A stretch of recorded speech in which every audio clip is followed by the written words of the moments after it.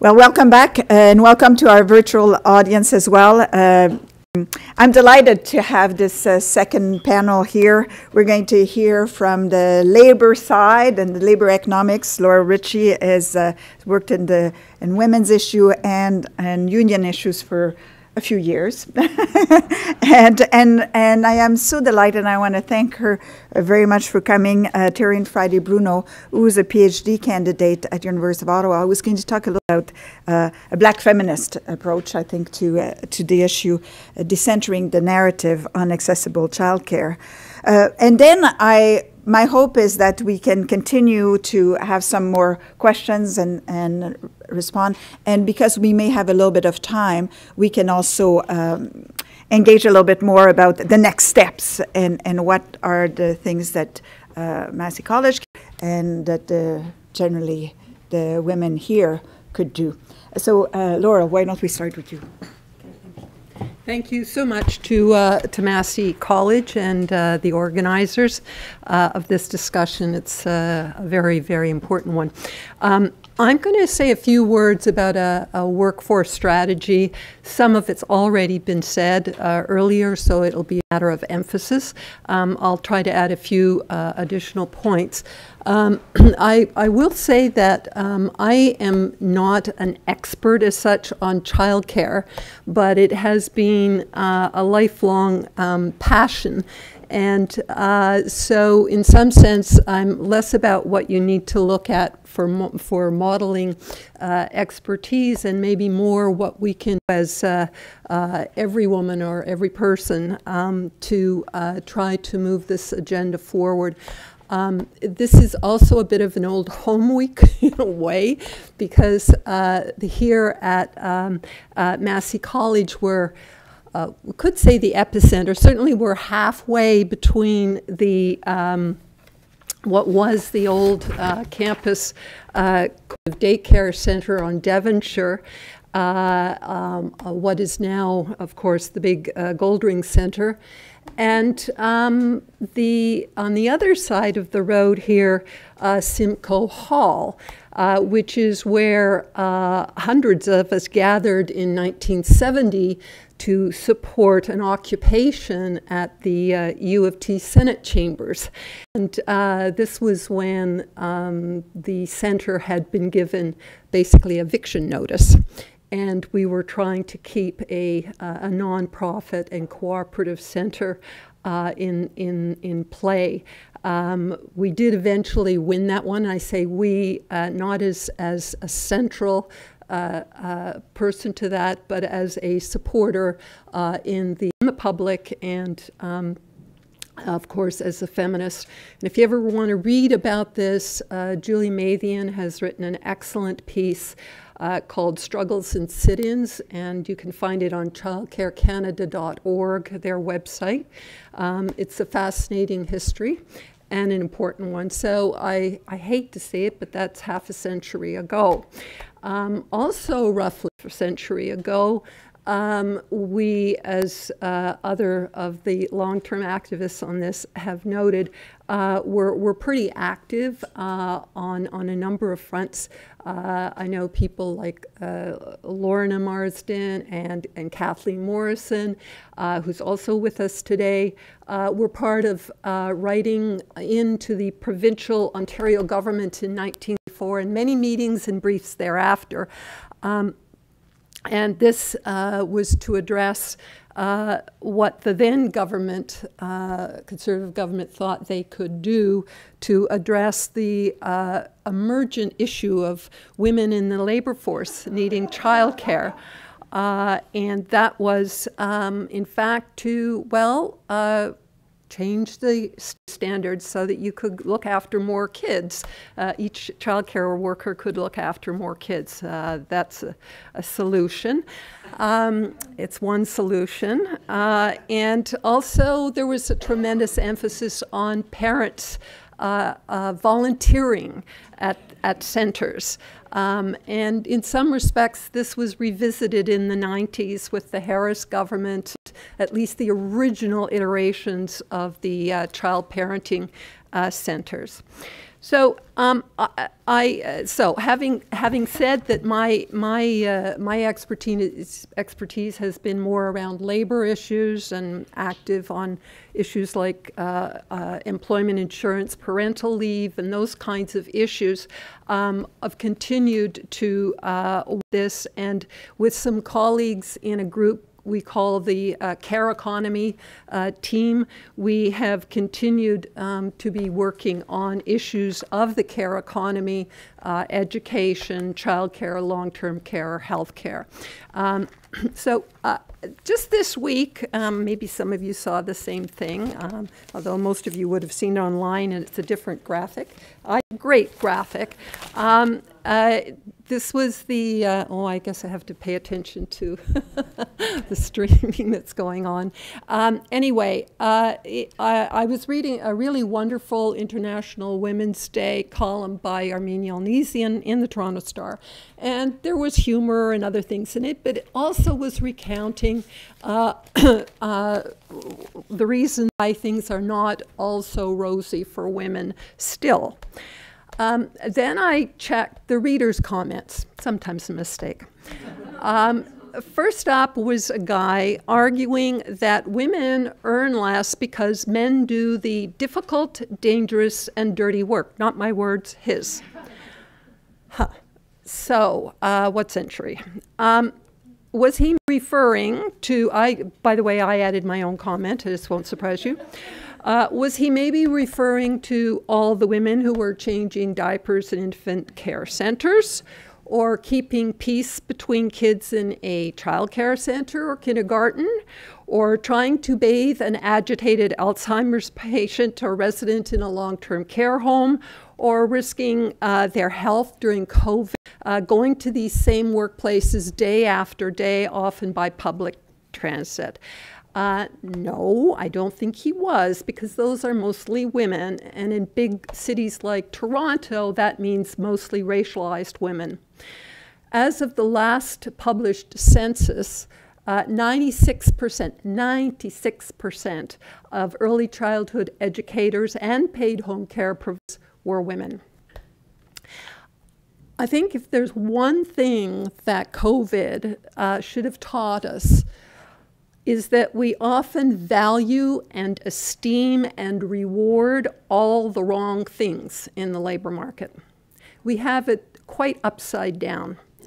It is not the Bay Street stockbroker earning 6 or 7 figures who contributes important labor to our society day in and day out. And so this is one reason, bearing this in mind, that our Care Economy team quickly put together an update of our fact sheet on childcare and early learning to mark International Women's Day, and you have a copy with you now. And if you go to the website that's at the bottom, the careeconomy.ca, and you can follow the links there to the supporting data. Go to the PDF version, and you'll see that you can hot link there to the supporting data. So some of the data or the facts. Canada's ECE workforce is large, over 300,000, more than 1% of the working population, and that's in a variety of sectors, including, of course, licensed childcare, but in other kinds of services where there are people working as ECEs. 1/3 of that workforce are immigrants or non-permanent residents, which is larger than the proportion in other occupations, where it's roughly 1/4.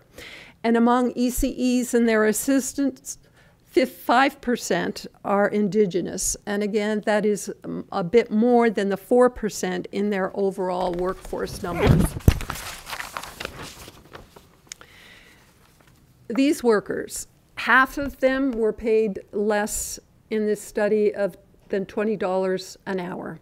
And even assuming full year work of 40 hours schedules, and one cannot always assume that, but even assuming that, that's $40,000 a year for doing critical work. Only in Alberta, that may surprise you, but it is a wealthy province, and in Quebec, that won't surprise you. Can you do this work without risking poverty? And that the charting of those earnings is again available on the website I mentioned. The Ontario Ministry data on full care workers in licensed care facilities shows a significant share of child care workers were making less than $17.50 an hour just last year in 2022. That's actually shocking. Ontario's minimum wage now is $15.50. 1/3 of Canada's licensed child care workers have no health benefits, not to speak of pensions, where only 17% have RSPs or private pensions through their workplace. 41%, almost half, have no paid personal leave days. While most of the federal agreements specify the need to improve pay, and many other provinces have significantly improved wages, Ontario has only committed to a new floor that is currently $19 an hour. That means that a certified, in other words, they've taken their certification, a certified ECE can be paid the same or less than a pet groomer. And if you doubt that, then just go on a gig website like Indeed.com and you'll find that out quickly enough. The agreements also spoke about the need to recruit and retain qualified workers. And like others, I want to emphasize the retention aspect. Too many are leaving the sector, often after considerable training commitments. And it is no wonder when you understand what the working conditions and remuneration is in the sector. And on average, people are leaving these positions after roughly 3 years. It is a terrible waste of their time, their commitment, their energy, and for that matter, what the public has put into their training and supporting them through that process. Among the ECEs in Ontario who resigned their position, the majority took employment outside of licensed childcare. So we need a serious workforce action plan. We need a strategy. And we need it beyond, I would argue, a particular municipality or even a particular province. We need to have this happening across the country, and we need to be sharing the learnings and the data, and that goes together with the federal commitment that is not currently, that is needed to help make that happen.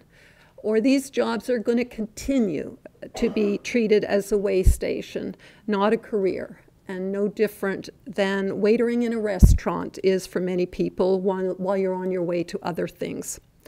And if we're not careful and paying attention and vigilant, we're going to be in the same boat as Nova Scotia, and probably already are, which just this week announced they'd failed to meet their target under these agreements of 1,500 new daycare spots by the end of 2022. So a couple of months ago, that's where they were supposed to be at. But instead, they only had 400 new licensed childcare spaces. The government there says that they will make up the difference by the end of the year. They blame supply chains and labor pressure was their word for the delay. Yes, labor pressures. I'd say that is code for all the mounting problems. They've been there for a long time, but they're mounting around recruitment and retention. So a workforce action plan requires planning. We've often gotten used to big promises from governments with some money for a specific issue, but with minimal plans and strategies for implementation. It's one reason that our care economy team held a forum during the pandemic to discuss how do we do an effective labor force strategy. And the thing is that me?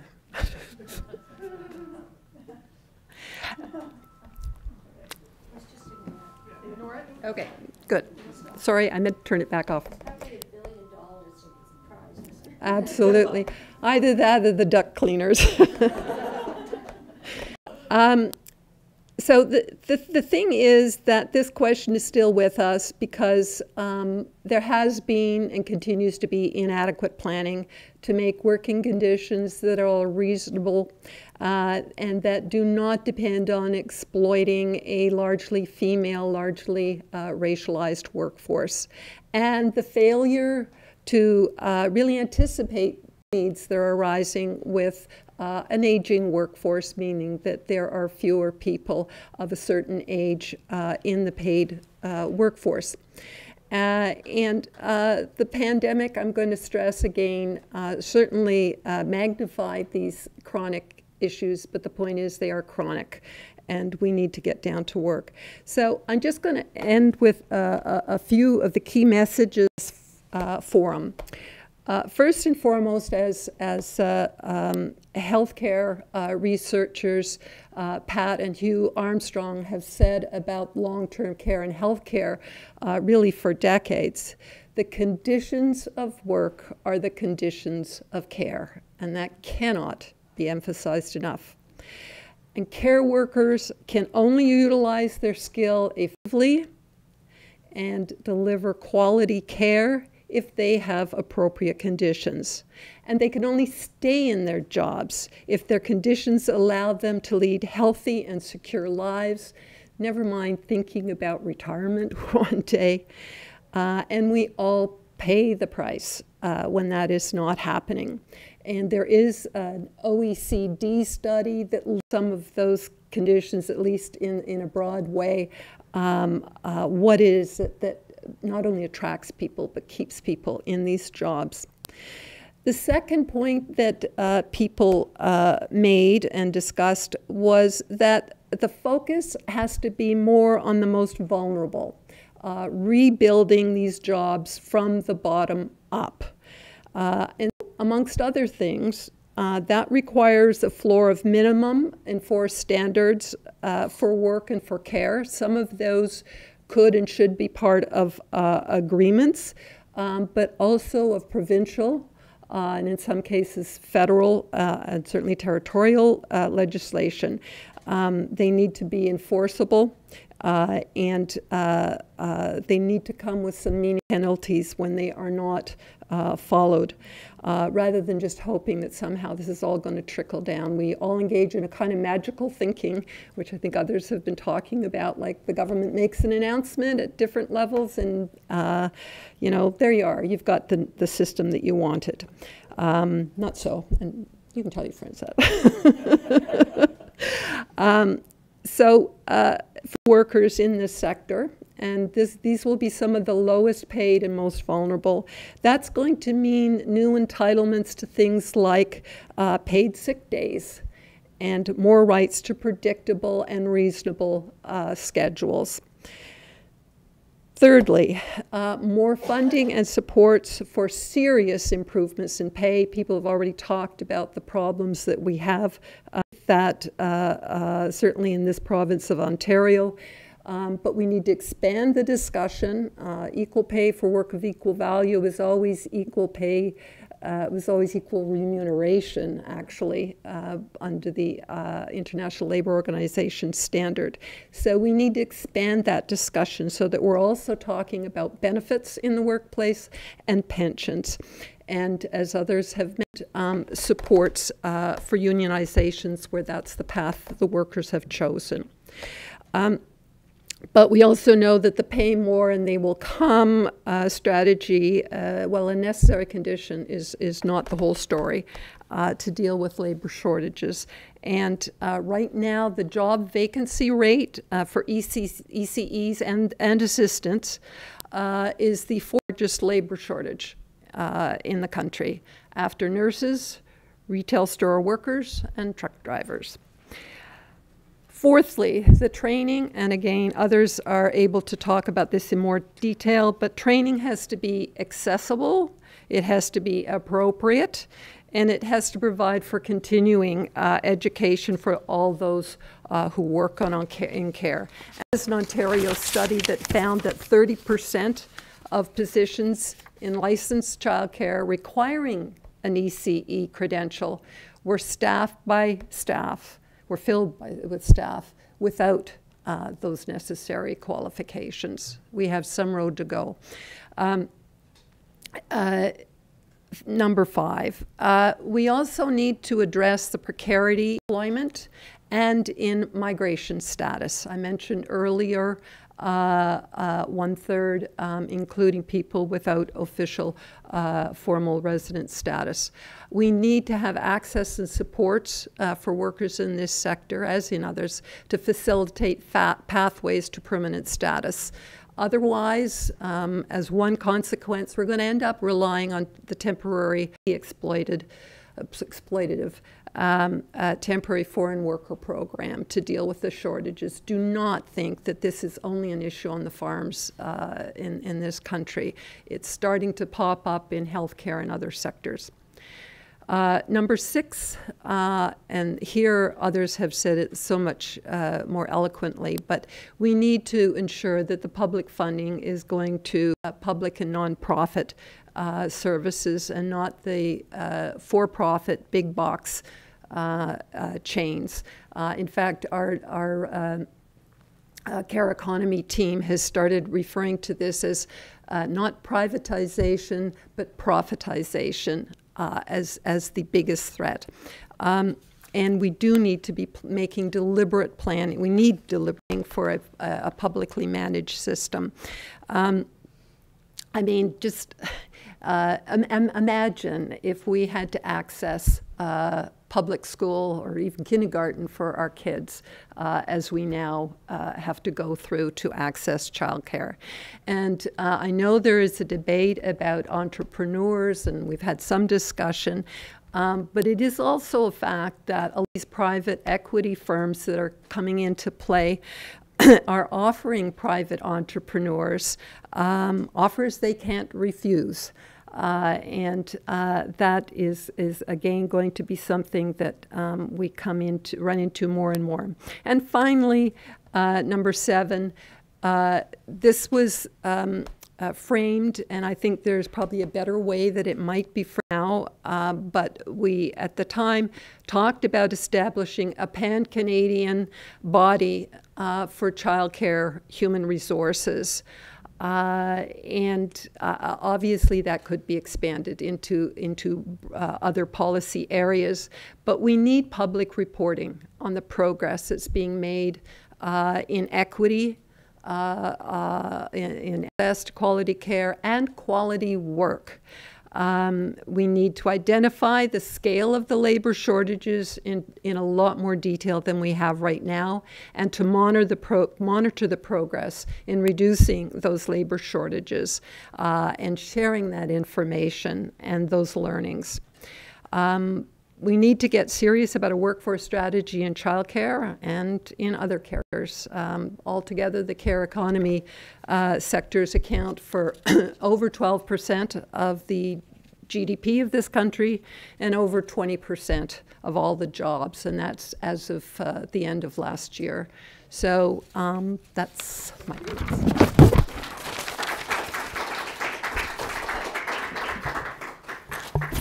Thank you, Laurel, for this map and looking at all the issues that are raised in this context. So I'm delighted to invite Terrine to address us. Welcome to Toronto. So happy that you were able to come to Massey College and to from Ottawa. Thank you.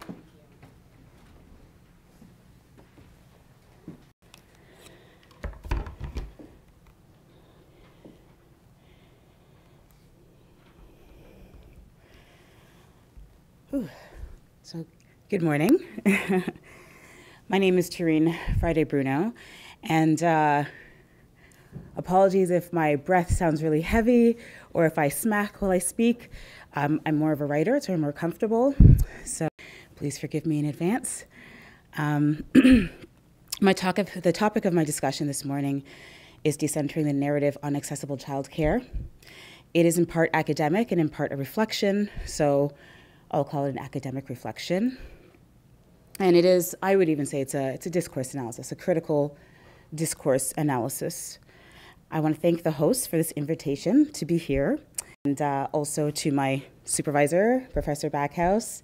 It's a true joy working with you. I'm humbled to work with you. It's a lot of fun. Though I must admit, I was shocked to see that I was identified as an expert on childcare. Perhaps one could call me an expert because right now I am a user of childcare. And also I did decide to, as I tried to navigate the Ontario childcare system, I decided to opt out altogether and move to Quebec, where I currently enjoy full-day childcare for my toddler with excellent educators at a whopping cost of $200 a month. Even though I have another one on the way right now, I'm still able to head squarely on my pillow and sleep at night because I know it will still cost far less than daycare fees for even one child in most parts of Canada and most parts of Ontario. So let me tell you a little bit about what childcare looked like for me growing up. I grew up in a two-parent household with both parents working in and around the Ottawa-Gatineau area. Since my father worked shifts, it was rare for my parents to jostle childcare responsibilities, supplemented with the occasional babysitter. When I was 3 or 4, my parents found a place for me in a home daycare at the other end of our street in our mostly white neighborhood. What my parents did not know, and what I did not have the words to communicate at that time and was too afraid to point to, was the fact that my home daycare provider was. I remember the interactions I'd had with her, her daughter, and some of the other children in her care, and that it was somehow different from me and the little Nigerian boy in her care who also lived down the street from the only other Black family in the neighborhood. All I knew was that we were treated differently, and that still, I was treated differently than the Nigerian boy because something about me was better. But who could expect a 4-year-old to understand that the difference between my little friend and me was wrapped up in big concepts like colorism and transnational migration? All I know is that today, that little Nigerian boy is now a big Nigerian doctor saving Canadian lives. And yet, what a horrific and hurtful start. I wonder if he remembers the way I do. I remember thinking years later that if/when I had children, I would always opt for public regulated daycare because I wanted that choice. And I do not want my children in anybody's home daycare. Before you assume I'm a bleeding heart liberal who wants to spend your hard-earned tax dollars, let me assure you that very little about me can be objectively characterized as such. For example, I've never campaigned for a liberal or even an NDP candidate, for that matter. I am pro-choice, however, I am vocal about my own belief that I prefer we choose life, recognizing that it's a normative statement, and also recognizing the intersecting issues of white nationalism and anti-abortion rhetoric. But I'll digress. Continuing on, I believe that strong marriages and unions with strong values are foundational to a functional society. I like to wear pearls. And I'm a licensed minister in my church organization. That's right, my name is actually the Reverend Terrine Friday-Bruno. What I'm trying to get at here is that we can't make assumptions about where people stand on the topic of childcare, as it is beyond a solely political issue. In fact, I would argue it is more so a social issue with, dare I say it, intersecting gender, class, and race distinctions. And I do want to point out that, as Laurel has already mentioned, just what most of the workers that are underpaid and in inner cities look like. This is where my perspective has particular value. Black feminist womanist, which to me does not mean emancipation from all non-women, or radical independence, but rather, to me, it means choice. It means choosing to be the heart of the community where social connections are formed and developed over time, along with other choices that were not afforded to my ancestors. My perspective is therefore culturally based and is not divorced from nor subordinated to my position as woman. I must advise, though, that I do not claim to be the ideal representation of a monolithic Black woman, which also does not exist. I am, for one, a doctoral student at the University of Ottawa's Faculty of Law. I have a mortgage in a decent neighborhood. I have generous parental leave benefits from my employer, and I have a partner who also goes to the same law school as me. In other words, I am enormously privileged and do not submit myself to be a fair representation of the opportunities or circumstances we are typically afforded. In fact, these conversations in themselves, in the middle of a workday in downtown Toronto, is privileged. And I ask that we remember the women who could not be here, and when we talk about reconfiguring childcare, inclusive beyond white suburbia. So I want to highlight that my thoughts, opinions, and expressions are based on my experiences and those of the women around me. And what does Black feminist womanist culture say about childcare? First, it says that Black women have been rearing their babies without help or state intervention from time immemorial, or what Patricia Hillens calls communal care. And this was in her, it was a seminal work of hers called What's in a Name? Womanism, Black Feminism, and Beyond. I'm actually in the middle of writing my comps right now, due next Wednesday, so I'm very much in the middle of having all these conversations with myself in my head. So communal care says that almost every Black mother, auntie, or other female relative of mine or of my other sister friends who has had a child typically worked before, during, and after pregnancy, and usually did not have the social or economic capital to contemplate being a stay-at-home mom. The phenomenon of these Black baby-rearing mamas is what I'll call true feminine mystique. Ah, somebody got it. The very notion of accessible childcare was not always a reality for them, which flips the narrative on choice. I here contemplate the Black feminist womanist position because whenever the childcare debate is brought to the foreground, I often wonder, whose children are we really talking about and why? This question reminds me of the first time I made into the childcare conversation without knowing how socially charged it was. Several years ago, I was an intern at a conservative think tank where I was tasked with writing an article about childcare, more specifically, the deficits, drawbacks, and detriments of publicly funded childcare. As a former journalist and avid writer, I thought, piece of cake. What a disaster. I pored over articles, commentaries, studies, and testimonies on publicly funded childcare in Sweden, Norway, and Quebec, to name a few locales, and contrasted them with the US and the rest of Canada. I was dumbfounded. Play-based learning until 6 or 7 years old? Social integration? More balanced labor market participation? And healthier, happier children and parents? Not that the childcare regimes in these places are perfect, but it's a start. I veered off task and started scouring the internet on childcare in the American and Canadian inner cities, and also started to look at stats on race. The proof was there. Children who otherwise stand less of a chance could at least get a good start during their most critical years. With my assignment hanging over my head, I fumbled around for weeks, months, trying to get something off the ground, and in the end, threw in the towel, allowing myself to look like an utter failure. I didn't know at the time what exactly made me feel so uncomfortable, but I know it had to do with this question: whose children are we really talking about? There are constant critiques of the mere possibility of publicly funded daycare, pitches for a federal tax credit that would allow for greater choice for everyone. I found it odd that the Canadian government, who was desperate for more Canadian babies, and probably still is, would create a proposed policy that did little to ensure accessibility and timely childcare, and did not give early childhood education the focus and attention that it deserved. On the other hand, it's worth saying that not everybody trusts the system or wants to have anything to do with it.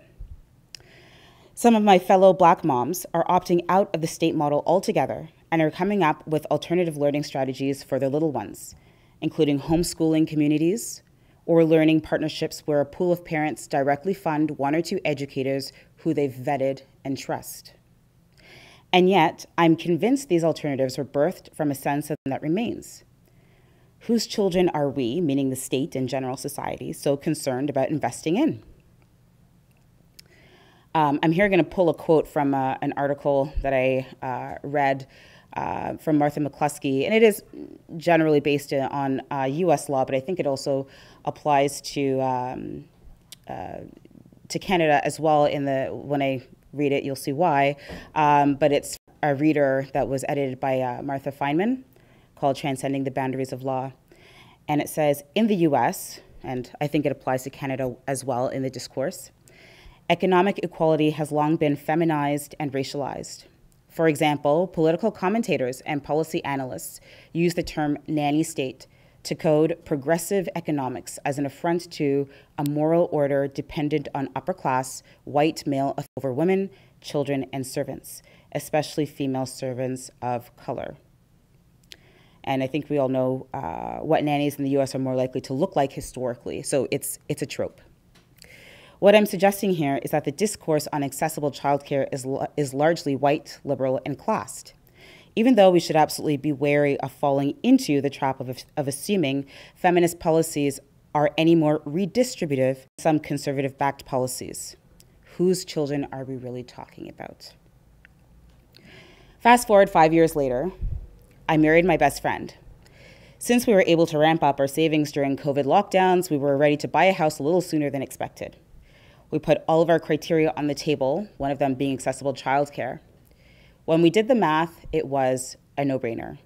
We would move to Quebec. I do want to point out that opportunity we had to do so because we already lived in the Ottawa-Gatineau area, whereas a lot of other people don't actually have that option to them.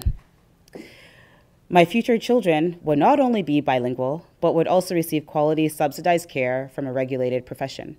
Further, it allowed me to choose the best choice for our family, a home where mommy has her own career and feels fulfilled. This is not to diss or chide anyone who chooses to raise their children within the home on a full-time basis or find alternative means to do so. Congratulations, you've made the best choice for you. And I ask that you also congratulate me for making the best decision for our family and grabbing hold of the opportunity that I was afforded. In closing, please know that these thoughts and reflections are not a full picture, as the canvas is still always continue to be painted. I also want to assure you, I do not pretend to misunderstand the socio-political agenda in Quebec of early assimilation and a learned pedagogy under the banner of state nationalism. I have myriad stories about growing up in Quebec and my experiences that let me know just how welcome and recognized as a Quebec I was. But that's a story for another day. But in the end, I will take it. I can handle a little bit of white nationalism as long as I have the freedom to teach my children their own history and belonging, or at the very least, take a few educational trips with the money I'll be saving in childcare fees every year. At the end of the day, the choice is mine. Thank you.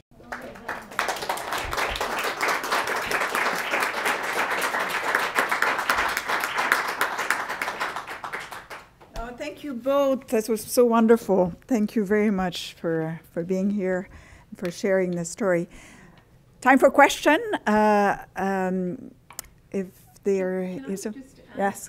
That if we're going to have a discussion on the workforce, other people here, a couple of the speakers who were here earlier, who are more expert, and maybe Carolyn Ferns from the Ontario Coalition. Is that possible? Sure. Yeah, like yes, we can just bring a chair. Okay. Any questions? Well, if let me start.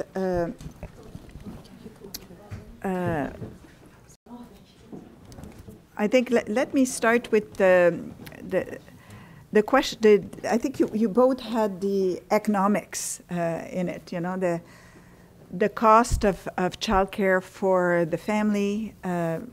You know, making decisions based on that as being a criteria for where to live. And you mentioned something that, well, I'm convinced that it's good childcare, that my child is receiving good childcare. And I was wondering, from your perspective, what gives you that feeling that it's good childcare? You know, as a user, what are the criteria you were looking for?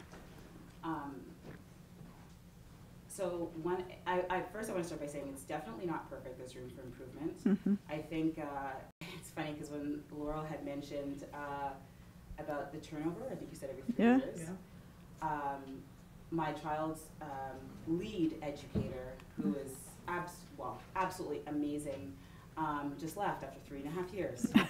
And she was fantastic, and I know it's likely burnout. So for me, I think part of it is seeing the joy in the educators. Mm-hmm. They love what I know it comes with some remuneration, mm-hmm. though I don't think that's what they're motivated by. Mm-hmm. They do a lot of hard work. You know, I can see it when I go to meet my child, when I drop up in the morning, or if I happen to come midday. Just the types of activities. I think it's also the focus and attention that they give the children. Mm-hmm. And I think that is, I was trying to find a word that's less harsh than shameful, but I don't know if I can, that we give so little mm-hmm. Focus and attention to the care of our most vulnerable in society. Yeah, you know, Pat Armstrong that says, you know, the quality of work is the quality of care, and I think we see that enough. What about, you know, you obviously you joined the conversation, so let us hear a little bit your perspective on this. Just to reiterate, I completely agree with you. And we're talking about this issue of retention. One of the facts on your sheet, Laurel, was about, you know, that childcare is one of the places with the biggest job gaps, other than like retail and nursing and trucking, retail and trucking.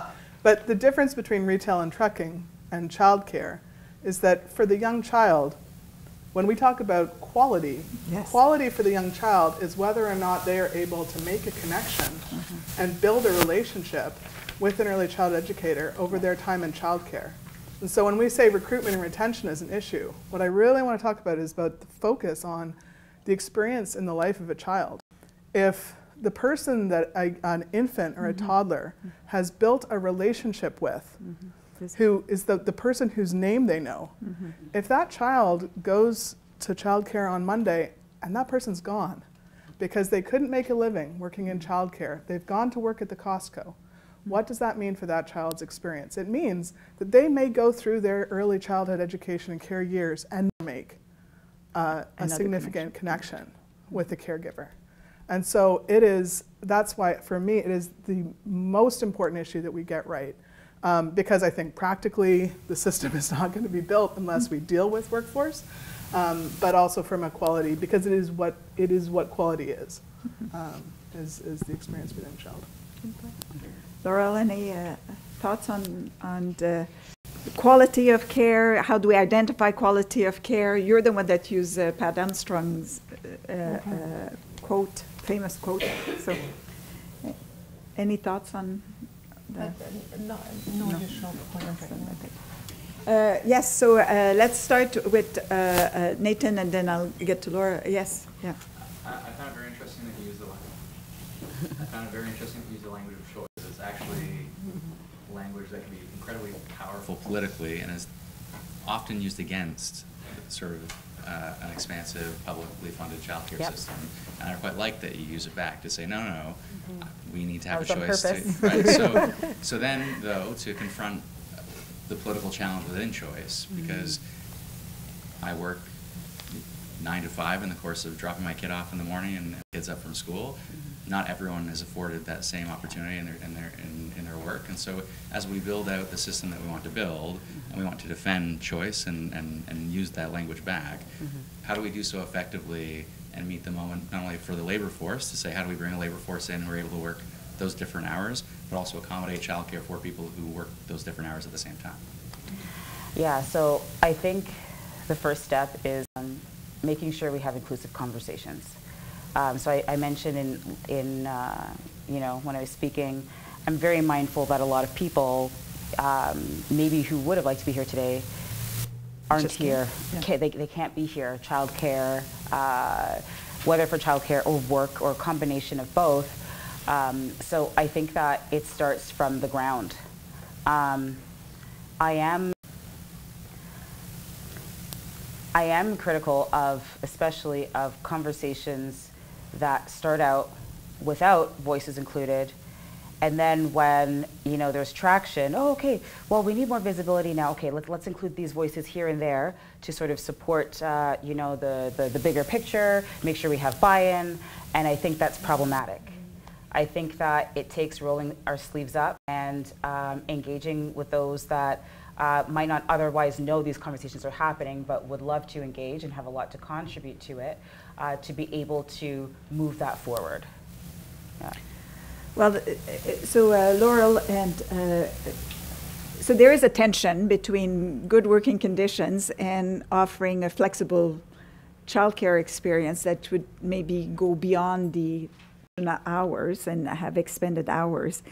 I mean, there's the same thing in other care facilities. Yeah. Is that expressed by the workers, or is that, you know, is that a concern? And if that's the case, how do we, you know, come around to speaking about and giving respectful work, but that is at the same time flexible and responsive to the women? I think you see that in childcare right now, that the most difficult positions to staff are before and after school childcare, because those are often split shifts. And you know, it's low pay, it's split shifts, and so it increasingly you see actually school-age childcare is the one age group that actually hasn't recovered from before. We have fewer school-age childcare spaces now than we did in 2019 in Ontario. So, you know, yes, I think that's an issue, but it's tied to the way the work is viewed. I mean, they don't have to be split shifts. There's ways of structuring this to make it decent work. It's whether or not we put decent work at the core of this system as we build it. That's going to be really important. And so I think that, you know, if we're talking about non-standard hours childcare, and Martha, looking at Martha, a lot of work on how we could have more flexible models of childcare. And they're not going to just spring up out of the ground. They would need to be planned, and they're best planned as part of this system, and making sure that the wages and working conditions for those working in those programs are there. Yes, Martha, and then I'll get to you, Laura. Okay. I haven't forgotten the question. Yeah, but I think there's some really important points here. So I think part of it is how the language is being used. I mean, so that's one thing I just want to put it. But I just want to talk about this issue of flexible, because there is a saw-off when you talk about childcare from the perspective of the child, let alone the workforce. Ultimate flexibility is a for children. I mean, in a way, it gets back to what you're talking about. You know, like about is what's their life like, and you know, like do they have a pattern of life? And I do think that people haven't really figured this out yet. Is that first of all, a lot of things can't be solved with childcare alone, and I would say, like, I'm part of this project that is looking at the intersections between parental leave, childcare, work. And I do think that when you sort of talk about issues of, let's call it choice, in a not just that extreme neoliberal sense, but in a real sense, it's not just childcare, it's other parts of employment and people's lives, you know, that you sort of have to think about. If you really look at the issue of non-standard hours childcare. There's non-standard hours and there's non-standard hours. And like, you know, to the thing about, can you provide childcare for all shift workers in the middle of the night? And then the other question is, and should you? Should everybody be working? You know, some people have to work overnight, but ultimately everybody doesn't have to. And do we need to use other policy areas also? So I just want to emphasize this, that these terms are kind of slung around without actually. I think you're, Terrine, I think so that some of the things that you reflected on really speak to some of these issues, I have to say. And I think that we need to do a lot more of that, rather than just say, oh, we need flexible childcare. Well, yes, we do, but then what in is what context? that? What, yes, that's, well, that was the question. Yeah. What is that, and what are the implications that it would have for the other objectives, for sure. Lorna? Yeah. You need to have the mic, and then I will. Thank you. I wonder if you speak to some specialized questions which I have not heard, but then there's a lot I haven't heard of the childcare debate. I'm thinking of childcare for children whose parents are in prison. We know quite a lot about the prison population in this country. You know it's heavily indigenous in many parts of the country. And we know that because in my previous life as a senator, you get a lot of correspondence from women prisoners. Complicated lives. Does the care of their children come up in the planning, in the thinking about this at this stage? And if not, shouldn't it? I can see Martha is nodding. I think It's not that it's never come up. Oh, Martha, take the mic.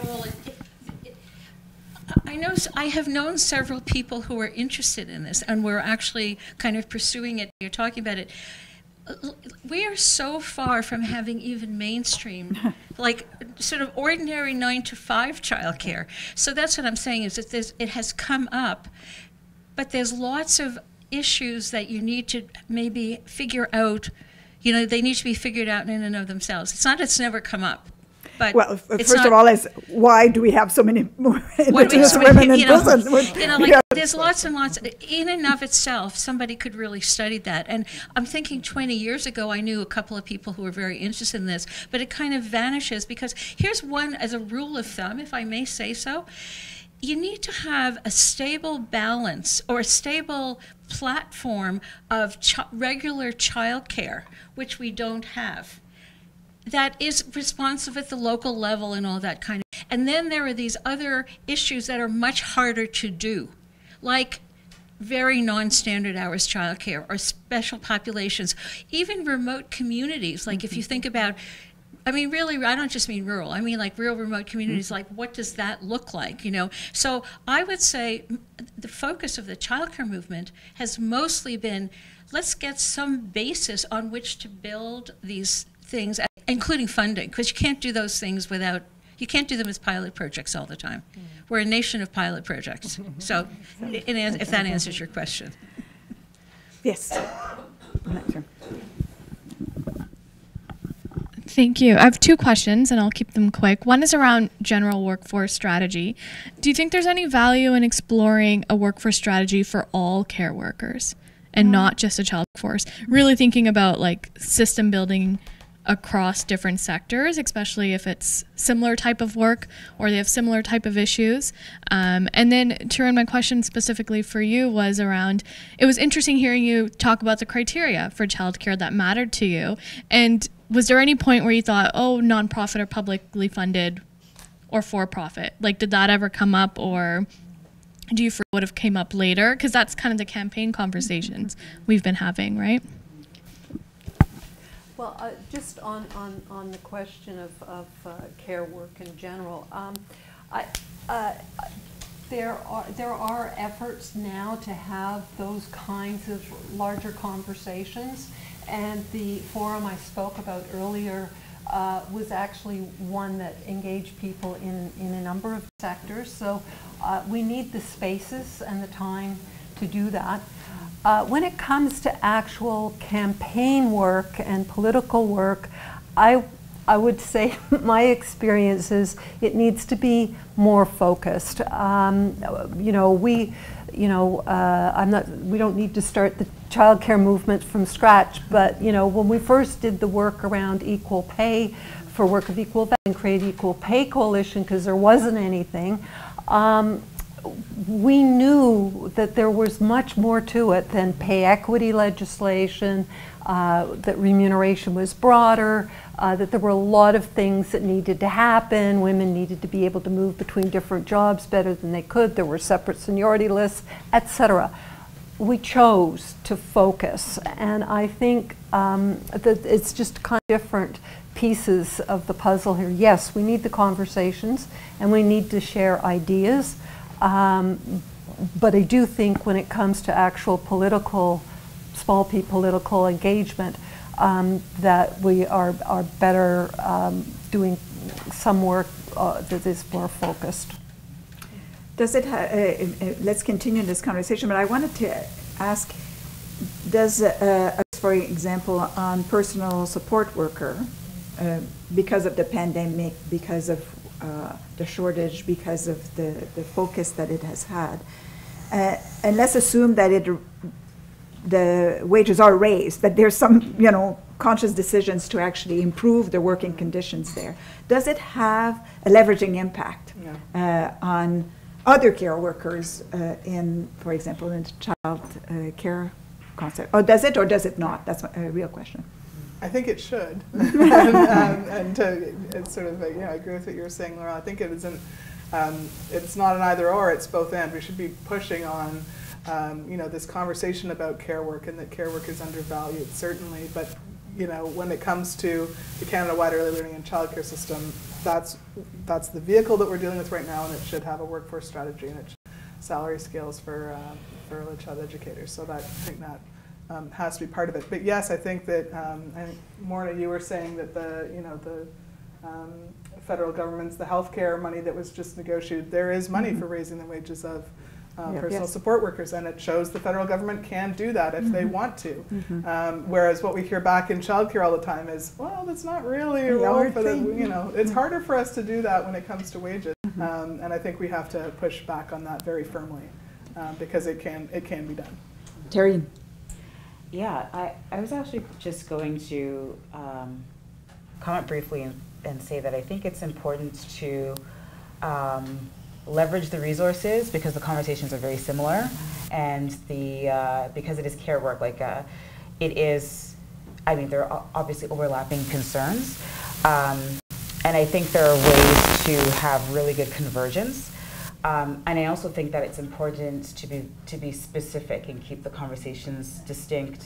If the goal is to gain traction and to be focused about it in order to increase exposure and get moving, like action. So that's my thought on that. Can I go to our other question? Yes, please do. So it's funny that you asked that, because when I was watching the first segment this morning and listening to the speakers, I was like, I didn't mention for-profits. But I will say I did focus on, putting that emphasis on improving what the landscape for publicly funded care in Canada looks like. And I agree with the conversations this morning just about putting in, I don't know quite how to phrase it, but whether it's putting an end to grandfathering out the for-profits, because I think it's obvious, but I think that the goal should be on raising up care specifically when it comes to children, I believe is like a social good. And I think it's for humanity, it's for society, and there's a particular way that we can/should go about that. And I don't even think I need to quote studies or anything. I think so much of the work is already there. It's just a matter of looking at it and believing it. So. Good. So there is an online comment, and then I'll get to Lorna here. So the question is, well, there should be no place for profit. Unfortunately, a non-profit status is being used as a proxy for quality. It takes much more to deliver and maintain quality early learning and care. So reactions, comments, so Martha react there. Do you want to respond? So you need the mic. Go for it. Yes. It's often used as a proxy for quality, partly because there's a lot of research on this. There's a lot of research on it. Auspice is linked to quality or indicators of quality and to actual measured quality. Many studies in different countries. So it gets to be used, but it's not really a proxy for quality. There's like a whole discussion in the early childhood field that goes way beyond anything that we would even dream of having here about what is quality and what does it look like and how do you reconceptualize it and all that type of thing. It is linked, it's clearly an association between auspice and quality, but it shouldn't be used. It can be used as an indicator of quality, but it doesn't mean all for-profit childcare is therefore bad and all non-profit childcare is good. If you put them on a continuum, most of them in Canada cluster in the middle, and on the ends, there's very rarely very good for-profit childcare, and there's much less very bad non-profit childcare. I guess maybe that's my summary for whoever wants to comment on it. So a risk maybe? Yes. Lorna? Yeah. Lorna. I actually had a question on a different topic. Do you want to? I can respond to that or sort of add comments. I think the other interesting way to think about it is the business model, right? The nonprofit or public business model is very different than a for-profit business model, and we've been talking about financialization, which the nonprofit business model and the public model for sure don't facilitate. I think that's the other, so maybe not proxy, but there's definitely conversations to be had around what the model is and what it allows and what it doesn't. And the incentives within each model that may have to be managed and create different types of risks. Yes. First of all, I just want to say how much I appreciate your question. Whose children are we talking about? I think it's really profound, something I'm taking back with me. And also just to note that unfortunately many times when childcare is discussed, nobody talks about the children. And that the emphasis is, very much about, it's really about the economy, it's about increased labor participation, which of course is all those things, but it fundamentally, centrally has to be about the kids. I have a question that mostly I think to Laurell, and that is, you talked about unionization being important. One of the things that, it's a very low unionized sector. So the question, and quite honestly, unions have not been that much interested in using childcare. And of course, even where childcare staff are unionized, it's been extremely difficult for unions to negotiate real wage increases. And so the childcare movement and others have been pushing for higher minimum wage standards, or wage grids is now the language that's being used. And these are starting to be developed. But one concern I have is that they are developed without any active participation of the workers and then the educators themselves. So governments are developing the wage grids, then public funding is being attached to these wage grids, and so the providers essentially have to abide by and impose this wage structure on staff, or lose or either lose funding by not abiding or not getting funding to be able to go beyond the standards. What, in your experience, would be the best way right now of ensuring that frontline staff have a say in setting their working conditions, while at the same time the movement pushing for standards to be set by government? Like, what do we do now to address the challenge? This may seem strange, but I actually, in some ways, see this as the same dilemma where I've been trying to help on the side with some people around Amazon organizing. It is such a revolving door because of the precariousness and the lousy working conditions and the low pay and benefits. That it makes it more difficult to organize with that constituency makes it much, much more difficult. And because people are not invested in it as a career, as a long time, and I'm using career, not the capital C, but just as something they're going to do for part of their lives. And as I said earlier, even possibly retire from it. So it does, it's the right now part of your question is the hard part, because hopefully if we can move the dial on some of these other matters, 5-10 years down the road, that will be a different situation, and people better able to organize and make those kinds of commitments, and to elect their representatives and all the things that go into it. So in the interim, I do think there is a place for, I would say that this might be one of the things that we should be thinking about. I mean, Constance posed the question, and did too at the beginning, how do we organize in the current situation? And we do not have to start from scratch, but we should be thinking about some, whether it's a working group or something, the community auxiliary, whatever we call it, to the child care community as it exists. I should be thinking about ways that we can really push forward these ideas of, in the interim, a policy table.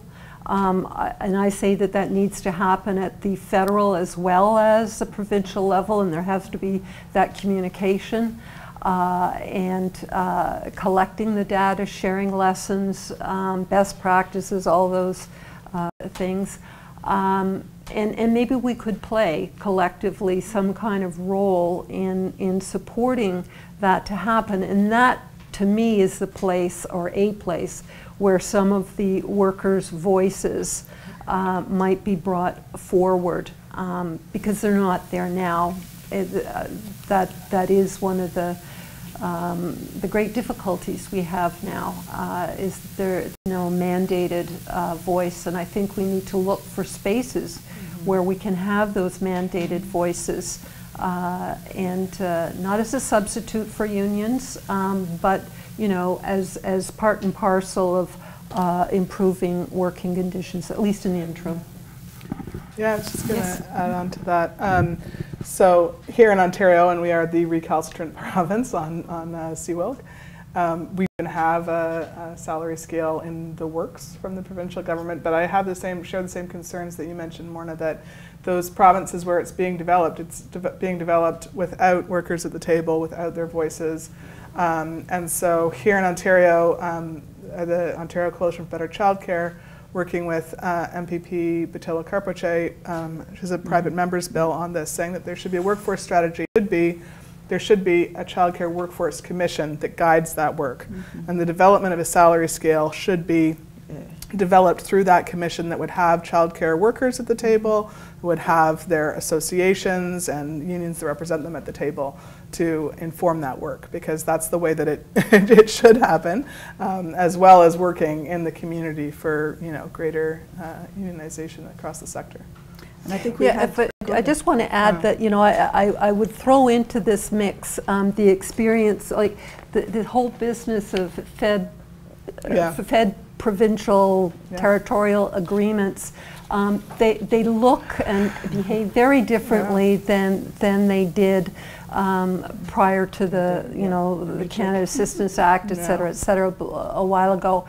And my direct experience was with the labor market agreements, and for all of the talk of gathering information and policing and so on, it doesn't happen. And even commitments that provinces made to consult with unions and other affected organizations representing labor, so they had a meeting once a year for an hour, and that ticked off that box in their reporting back to the federal government.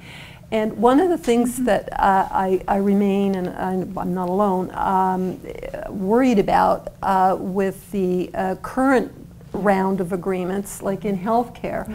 The federal government is saying that, you know, the provinces have to be accountable and transparent, et cetera, and they have to report back to the public.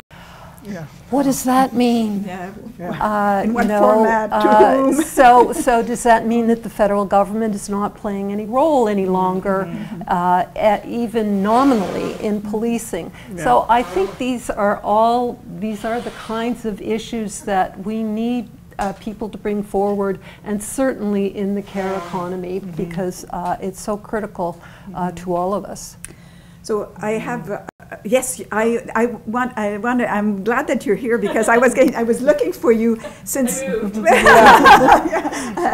I thought you might want to comment on the voice of the workers. Thank you. Yeah, so I wanted to tell everyone a little bit more about the Association of Early Childhood Educators. So we are the professional association for ECEs in the province. We've been around since 1950. We're both a member-based organization and then also a group that does advocacy and professional learning on a much larger scale than just our member base. You know, in today's conversations, we've been talking a lot about, as Carolyn mentioned, about the relationships that children have with their educators. We know that the relationships are central to the experience of childcare for children. I would also say that the experience of relationships and the meaningfulness of relationships has to be core with educators, and for educators to feel connected to this work as well, and connected to this movement. And the childcare movement has not always been a movement that has included all childcare workers. Here in Ontario, we do this through something we call our Decent Work Communities of Practice. These are local groups that are all across the province that are meeting up and sharing. They do advocacy, local advocacy. They're made up of ECEs and childcare workers. And then that is a way that we, as an association, represent the workers through these groups. Just kind of on the kind of consultation side of things, I think this is so important, because those relationships were not something that we built overnight. That's taken 5 years. It's continual trust, and there's a lot of trust that has been broken between childcare workers and the childcare movement because we haven't had that long-standing relationship, and relationships take time. So I think that's where the work has to start as well. If we want to have this kind of consultation and inclusion of workers, we need to be reaching out and having those relationships with workers and meeting them where they're at, having meetings, having events that are accessible to them. And I just want to have a kind of a quick example on this. We had consultations on the workforce that the Ministry of Education had in January. There was very limited consultations. They were private consultations. We got the questions a week in advance, and alongside with the coalition, we put out those questions as a survey to our members. We got hundreds of responses within a day or two. Educators are so eager to be consulted on this. They know exactly what they need, and they are just banging on the door. Every time we put out anything like this, we get so many responses. So they're eager to share their knowledge, but there needs to be a place and a forum to do that. Thank you. Actually, that's a good point even for today. So, Lorna, you had a question. And thank you. That was a very it was superb lead-in.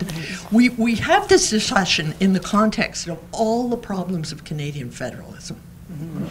And one that I think you're raising is the interprovincial barriers for workers. You know, it took until 10 years ago for insurance adjusters to be able to work across a provincial line. Of all the absurdities of this country, that is surely a good example. So when you're talking about the work that you're doing, are you also trying to build federal standards so that a childcare worker can move across a provincial boundary and be able to work? Good. And then I want to get back to Terrine. I was just going to quickly say the way it works now, every province does have quite different standards, but there is equivalencies that can happen. Of course, it's not the easiest, as you're imagining. I think as a kind of a movement or a strategy level, that's not something that's been a priority because we know that retention and recruitment are challenges across all options, and that is kind of the #1 issue that we have to be facing. I think it can. I'm worried it might be a distraction coming up, but I also want to say that there's a real issue when wages may start to change very drastically between different places, which hasn't been the case. So right now I think it's Yukon, EC wages are $30 an hour. Of course, their cost of living is higher, but when I say that in Constance in Ontario, I get ECs saying, I'm going to move to Yukon. And that wasn't the case before. So as we're starting to see these federal differences even heightening with the different salary scales and the different processes, I think that's going to become an issue. But again, I think that there is some equivalency standards already in place. And the qualifications do vary, but there is some standards. I actually would say that here in Ontario, we have one of the simplest systems. We have an REC 2-year, or we have a non-RECE. We don't want to be getting into too many levels right now. Other provinces have much more complex systems. So I want to, we're getting to the end of our morning, very rich morning, very informative. I think we're going to want to hear from you in several ways. I think we will share a reading list. We will share possibilities for follow-up work that may be needed. But I wanted to offer to my panelists here the chance to offer concluding remarks about what would they like to see in the next, as we develop an agenda for the next year or 2 years. Let's start with you, Carolyn. Oh, well, thank you for inviting me to come and join the panelists up here, and thank you for putting on this event today, because I think that this is part of the work that we have to do as a movement. I was chatting at the coffee break with some folks about the fact that, the Canada-wide childcare agreement has switched things for the childcare movement in ways that we're still contending with. For decades, the childcare movement had a vision of a system that we wanted. And as Martha said, we found new ways, more detailed ways to describe what it was, new arguments to describe what it was. But that was, we wanted the federal government engaged, we wanted a national plan.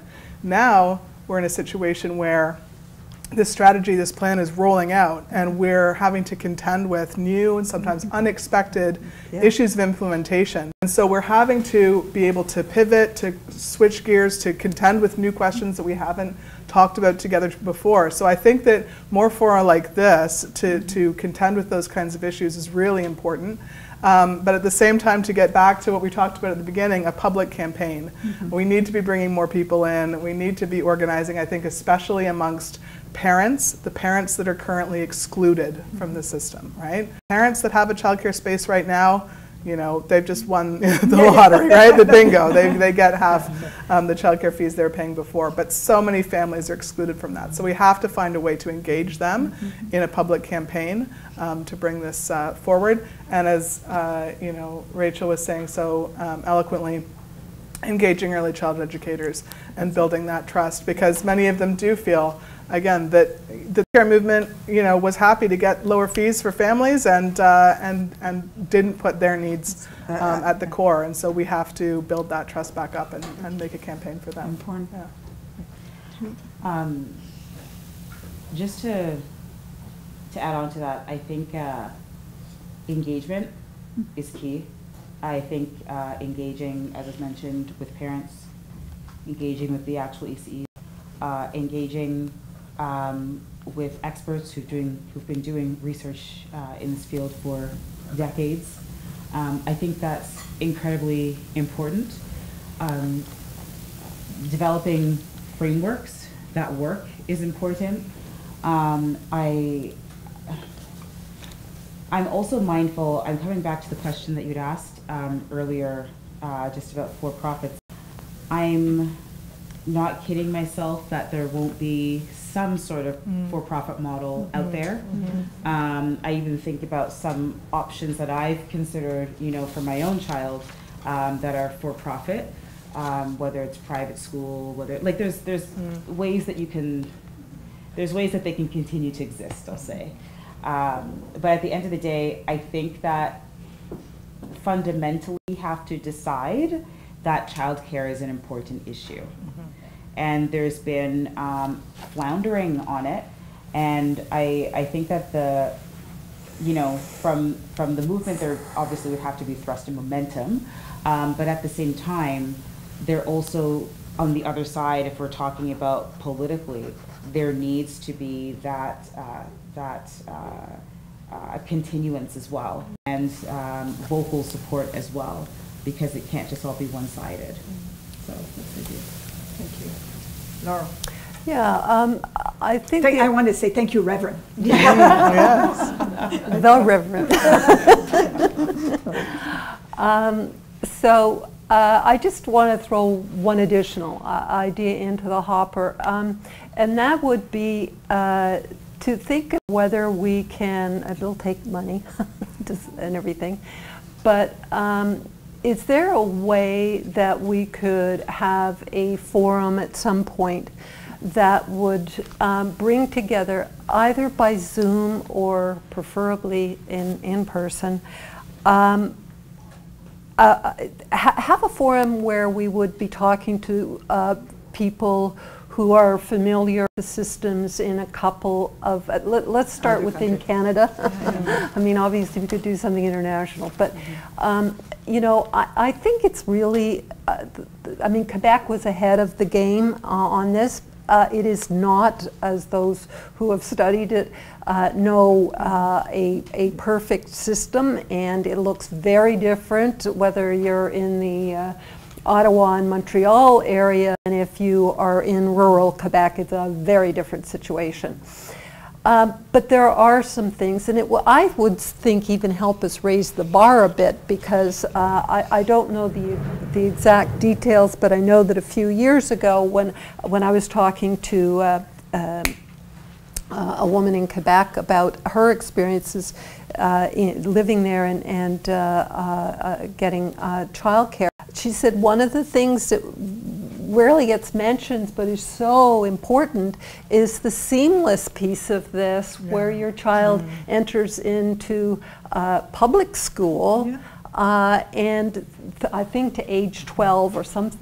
Maybe you could correct me on this, Martha, but you know, to that age, if you need after school care, not maybe on a regular basis, just because suddenly something's come up, you know, that system is there for you. Now again, I will stress that this is predominantly Montreal that we're talking about, but but we actually, I think, could be raising the bar a bit about what is the expectations of what we're building here. And I understand, I was talking with Lorna and others about, you know, I was saying, what happened to, you know, well, we're going to get junior kindergarten, and then we're going to keep working it back down and stuff. And I understand it's more complicated than that, but that always was for me a kind of vision that kept my thinking going, was that gradually we would work down. You can't do it all at once, but we would have that kind of integration, even if it is some kind of there would be a pathway, even if it isn't exactly the same system. So anyway, there's all kinds of ideas. I just think it would help us to hear and share what is going on, and indeed to raise the bar in thinking and expectation. People who are doing the work often in their own province, if not in their own municipality here in Ontario. A good idea. So that's an ambitious forum across the country, and probably we could benefit from some international expertise here as well to broaden our thinking, I would think. So before we close, I want to obviously thank all of our speakers for agreeing to be here. I want to thank as well Constance and Lorna for raising the issue and wanting it to happen during our International Women's Month at Massey College. You're invited if you want. There's a cafeteria upstairs if you want to eat at the Massey College, and feel free to circulate around the college and look at it. It's nice even under the snow. So you always are welcome to, if you know, for follow-up issues or other ideas that you may have. constantly. I will mention a couple of things that are happening at Massey that you might be interested. We're having on May 15th, we're having a book launch of a book by Mary Kay O'Neill, Mothering Alone, and it is about single mothers. So I'm sure that the issue of childcare will come up. We had just Monday night, our book club was about a fascinating book that's called Some of My Best Friends, an essay on lip service by Taja Hussein, who was an alumni from Massey. So I encourage you to reach out. And then we have movie night as well, which is Category Women, who is a documentary women from the South who had to, athletes, women from the South who were forced to have all sorts of surgical changes just to be able to compete. So there's an intersection of racism and sexism being deployed, and that's on March 22nd. So you're always welcome at Massey, and I just want to thank you again. As I said, I think circulate a reading list and possibly a bit of a survey on what are the things, what some of the ideas that you have in terms of what we could do next. Thank you. Thank you.